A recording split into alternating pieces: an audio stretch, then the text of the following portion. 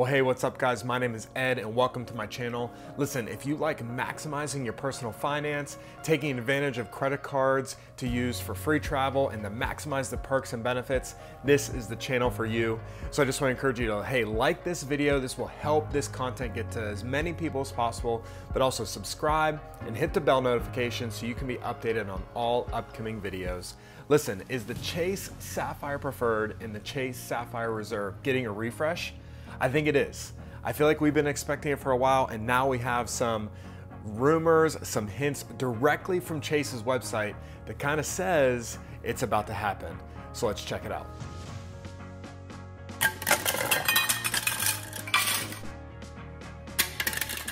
So is the Chase Sapphire Preferred and is the Chase Sapphire Reserve getting a refresh? I think so. And I think we have some hints coming straight from Chase.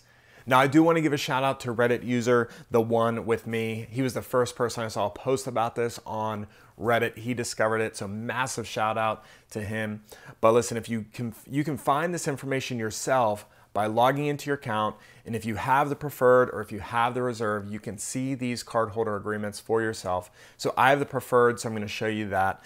But if you go to your Ultimate Rewards portal, you scroll all the way to the bottom to kind of look at the additional links. You can click Rewards Program Agreement, and it brings you to this page with a super fancy user interface to click into these different categories. But the thing you're looking for is this button that says Download Rewards Program Agreement.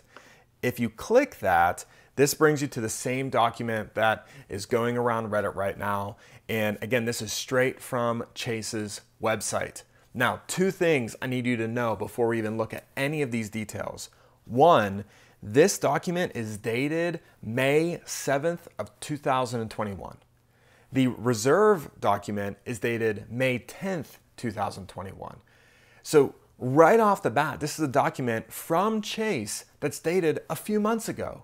You'd think if this was wrong or if this was fraudulent, the date wouldn't be so far back, but it's talking about this document was made in May, so who knows how long it's been on Chase's website, kind of hidden within the Ultimate Rewards portal. But we're now in July, so you'd have to think that there's some validity to this document existing. One, coming straight from Chase's website, but also being dated a few months ago. The other crazy thing that you see, and this is only in the Chase Sapphire Preferred document, but there are multiple references to the date August 15th, 2021.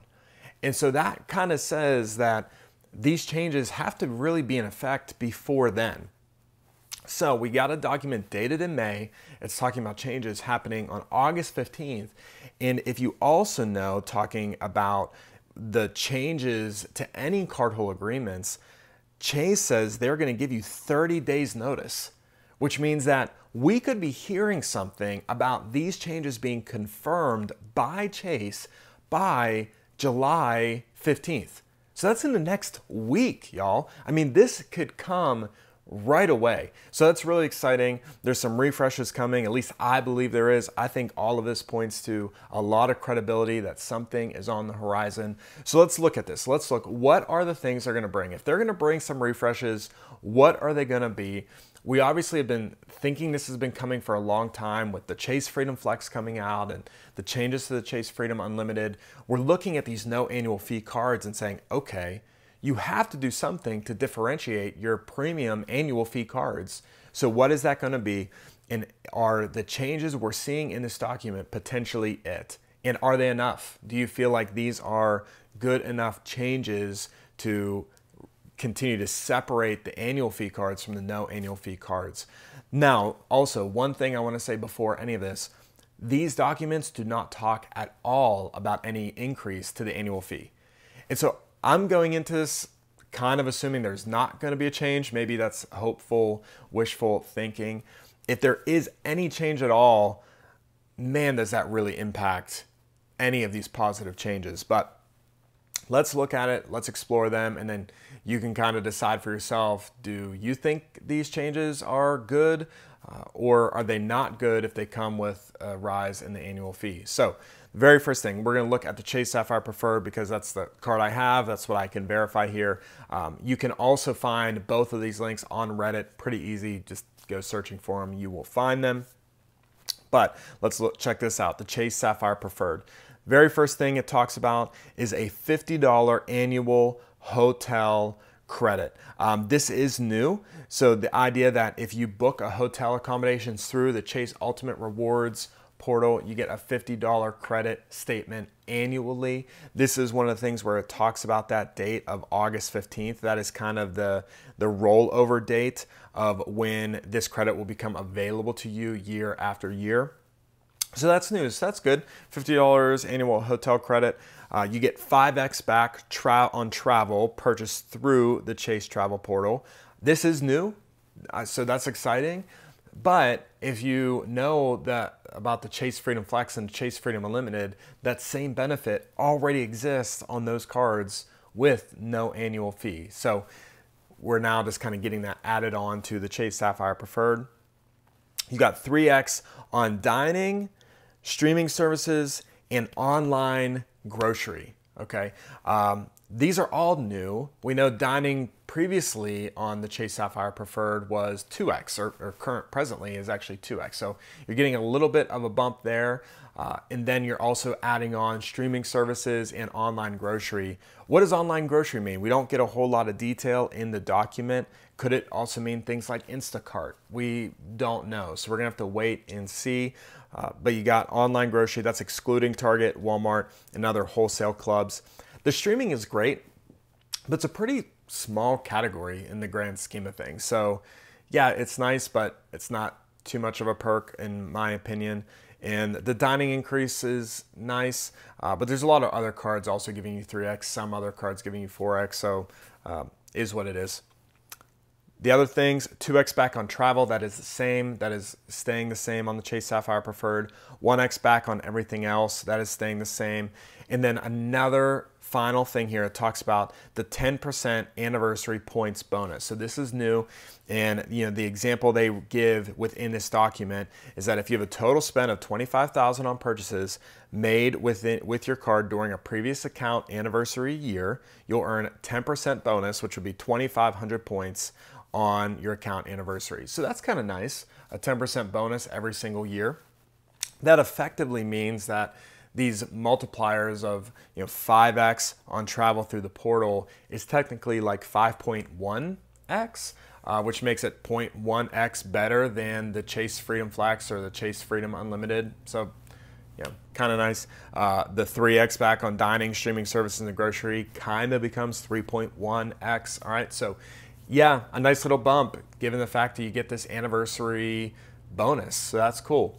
Now, switching over to the Chase Sapphire Reserve.